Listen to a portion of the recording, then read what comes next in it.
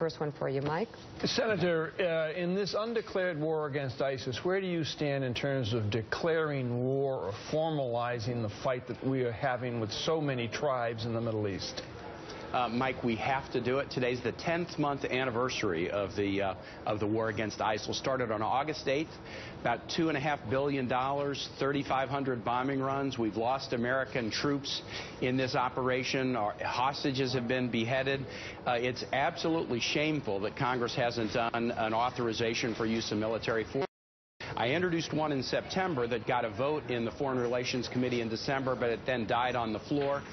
Later today, because of the 10th month anniversary, Senator Flake from Arizona and I are going to reintroduce an authorization, trying to make it bipartisan so that Congress will finally do its job. What difference would it make? Well, here's the difference it makes. Right now, if you're ISIL, you have no evidence, none, that Congress cares about you at all.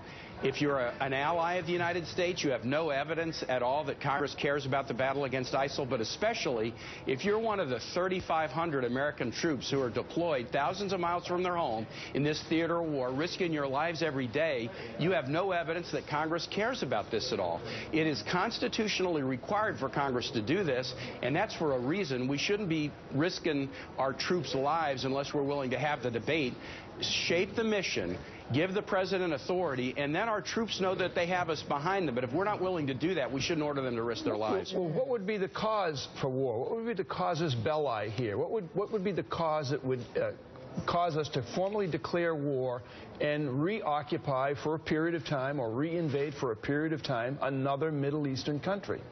Well, ISIL has declared war against us, and ISIL is killing Americans, and ISIL poses an immediate threat, but also a long-term threat to the security of the region. But I want to pick up on your second point. I don't view this as one where we should be reoccupying. I think that would be a mistake. The region has to stand up against its own terrorist threat, and if they do, then we should be supporting them with bombing campaign, for example, such as we're doing today, and maybe some additional efforts that can help them succeed. We can't police a region that won't police itself. But ISIL does pose a threat to the United States. We've already lost lives in this mission, and we'll lose more if we don't support a vigorous region.